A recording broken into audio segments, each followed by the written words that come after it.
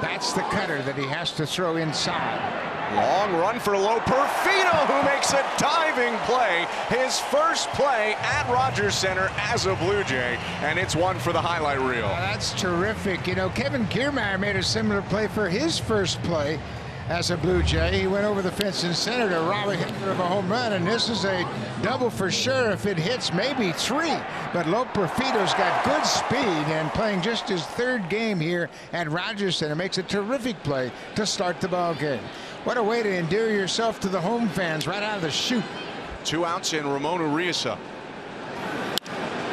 It's a breaking ball in the air to left center field. Loperfido going back, and a long run to make the catch on the track.